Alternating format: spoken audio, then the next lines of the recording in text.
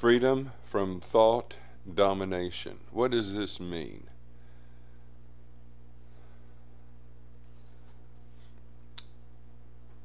Have you ever had one of those nights when you're trying to go to sleep and the mind just keeps running and running, racing in every direction? No matter what you try to do, you can't find the stop button, you can't find the turn off switch, and you just toss and turn in the body, kind of reflective of what your mind is doing, tossing and turning in the mind. Well, I think we've all had that, but there's a lot more subtle ways that our minds run away and our thoughts dominate our lives.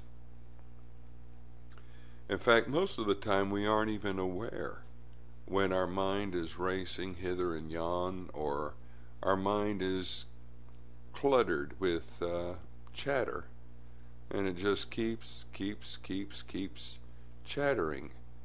And for some of us, it's been such a continual thing in our lives, such a habitual thing, such an ongoing practice, we're not even aware that we're living in a totally different world inside our head. And this is really, really a problem. The good thing is, when you wake up and begin to see what you've been doing, you're on your way to freedom. And now it doesn't seem like that. You become, most of the time, upset at yourself. Why did I let my mind run on and on and on like that? What is wrong with me? Well, it goes back to the Garden of Eden, when Adam and Eve partook of that fruit that God said, "You shall not eat of the fruit of that tree, the tree of the knowledge of good and evil." Well, when we learned knowledge of good and evil, started learning that kind of knowledge, we fell from living in the spiritual dimension where there is life and peace into the mental dimension. We got overactive minds.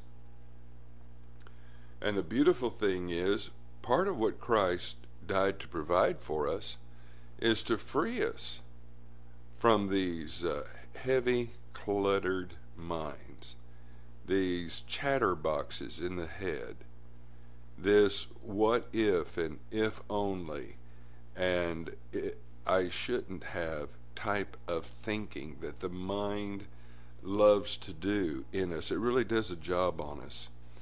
It's no wonder that Paul said that the carnal mind, the mind of the flesh, is what the Greek says. The Bible in basic English is one of the few versions that actually translates it correctly. The mind set on the flesh produces death, but the mind set on the spirit produces life and peace, right there in Romans chapter 8. Life and peace. It isn't the kind of mind that is conditioned with all that old momentum. And there are a lot of different kinds of momentums that get people going in the head. And Christians are not immune from this. Now, you can assume that people that have not made efforts toward God are people that are completely dominated by this kind of mind, and they think it's normal life. They live totally by their wits, so to speak, and they're unaware that the mind that they're listening to is actually being a mind that is being driven by darkness and by evil, by separation from God. But you come to the Lord and you receive a new birth experience. And in that wonderful born-again experience, you think, hey, everything is so new now. And you sense that newness. A lot of Christians refer to it as their honeymoon time with the Lord. That freedom, that delight, that different perspective on life, everything that goes on in life, You've got a much different perspective and a clarity of thinking and operating in the world, and it's just so much different from the way that you had lived before. But it isn't very long before you begin to feel old things re-entering, old thought patterns, old mental habits, things of the past, and just wrong ways of thinking and looking at life. And this is why we find that Paul emphasizes renewing the mind in several places. And what the renewing of the mind is actually a reconditioning of the mind.